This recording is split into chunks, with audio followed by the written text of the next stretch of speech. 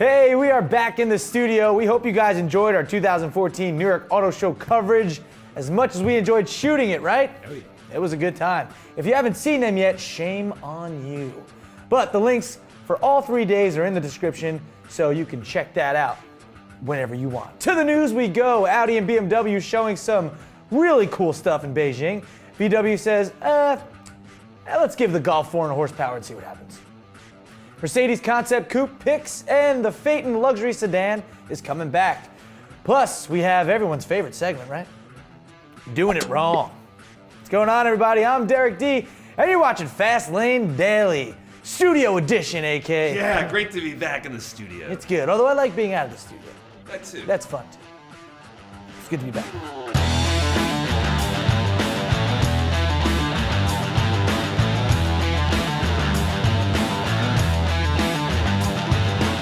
VW might bring the Phaeton sedan back here to the U.S. in the future. Hold on. Oh, this just in, CEO Michael Horn has confirmed we will see the new Phaeton model here in 2018, 2019. Also just confirmed that everyone watching this is just like, tell me that news in like 4 years when it's actually relevant. Just saying. Okay. BMW had some solid debuts at the 2014 New York Auto Show with the X4 and the M4 convertible. But at the Beijing Motor Show, they showed this gem called the Vision Luxury Concept, the VFLC. And damn, does it look good. Kind of smushed and stretched, but I say that in the best way possible. Like, it looks good that way. All kinds of new styling, and it's built with lightweight carbon fiber. Oh, but Derek D, what's this powered by? I'm glad you asked. 8,000 horsepower. What? Yeah. No, BMW actually didn't say yet. It's a concept, people, so slow your rolls. However, what's cool is this concept hints at the next generation 7 Series, which is scheduled to come out in 2015, so it could be on the roads a lot sooner than later.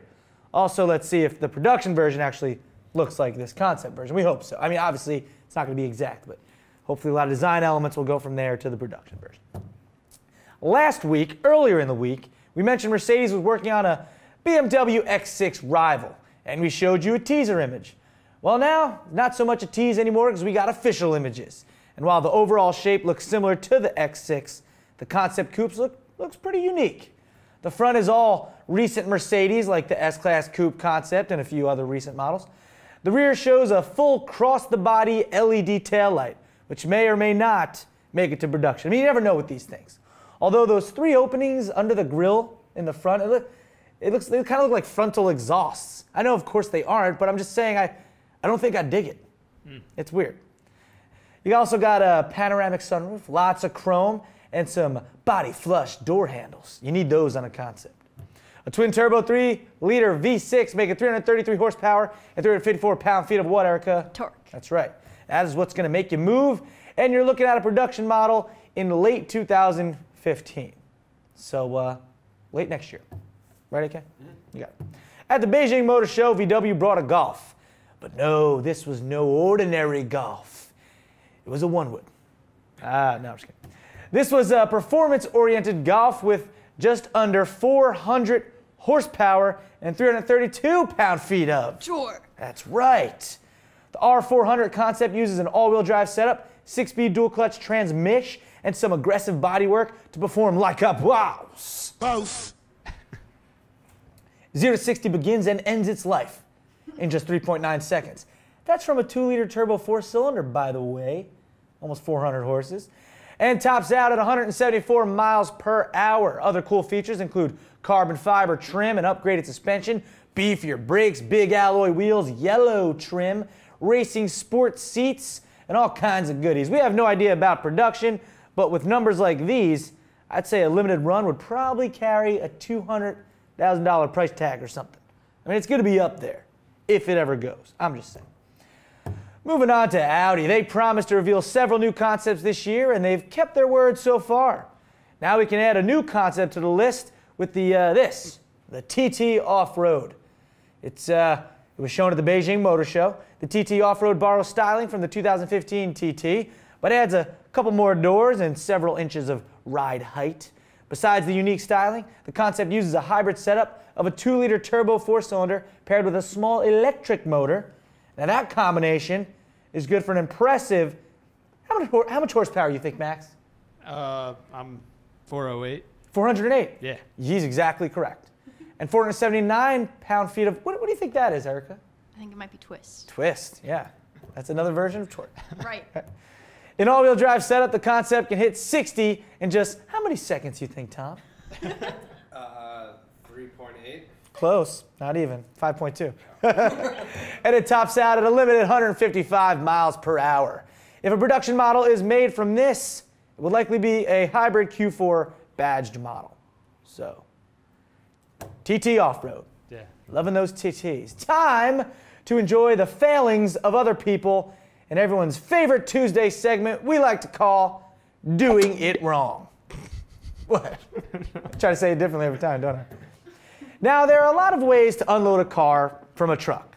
Now, most of the time, it's not from the side of a truck bed like in this video, so you may just have to, really look at it, do some more thinking, analyze, or how we can get that car out. Maybe we'll use you could figure it out. So whichever friend in this video was like, hey, bro, let's just throw some 2x6s under the car and it should theoretically slide right down it like rails. Well, let's see how they fared. Oh, yeah. Snap City. Yeah. Car falls out, game over.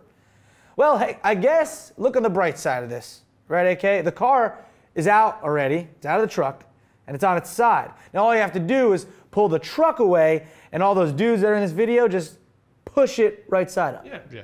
That's all you have to do. But then whoever owns it will have to drive it home, only to have his wife look at the scratched up side and be like, damn it, Frank, did you use those 2x6s again? You're doing it wrong. This marriage is all wrong. We're done. That's what she's going to say. That's what the wife's going to say. Do we have that footage or no? We don't have that footage. I'm going to work on getting that. There you go. You want to see that? The link is in the description if you want to watch it over and over again. It's pretty funny. Our FLD question of the day today is, what was your favorite part of our 2014 New York Auto Show coverage? All right, it could be a car that we talked about. It could be something we did. I don't know. Just let us know. Use hashtag FLDQ of the D. We always like to get that feedback, right, AK? Yeah. It's good to know what we're doing right and what we're doing wrong. Yeah. We don't do everything right. What was your favorite part? My favorite part? Yeah. I really like that Z06. I mean, that's just my favorite. I would just like, if I could take a car from there, that or the Alfa Romeo, which I know you do. Yeah, I like that a lot. A lot of fun. Well, that's going to do it for Fastlane Daily today. I'm Derek D. But remember, this Thursday, April 24th, we'll be back at the New York Auto Show shooting an episode on a public day. That's right. So if you live in the tri-state area, get on over there and you'll see us and actually Bob Schubin. Oh, really? Bob Schubin Jr. is going to be there. Huh. Yeah, we figured getting him on a public day is better. So yeah, we're going to be shooting there on Thursday for Friday's episode, all right? I'm Derek D, and I'll talk to you guys tomorrow. Did I say that already? I think I did. Not worried about it. How Bob Schubin's in a good mood. I know. Usually. Sometimes he... I saw like in the comments, someone's like, I'll say what I said in the comments of yesterday's episode. I do not like the new Charger. It's like, who's following your comments, guys? Well, there was one guy for about, he hasn't done it anymore, for about 2 years straight. He just wrote Derek D as a homo. Yeah, what happened to him? I wish he was still here. I really loved his dedication. Ow, we're living in the fast lane, baby. Tuning in the fast lane daily. Car magazines are road news, man. Ain't got the time for shopping at the newsstand. We're living in the fast lane, baby. Tuning in the fast lane daily. News for the always on the go folks. Merge to the left and pass all the slow pokes. You can view how you choose to, FastLaneDaily.com or YouTube. Hosted by my man Derek D. Subscribe right now, don't just take it from me.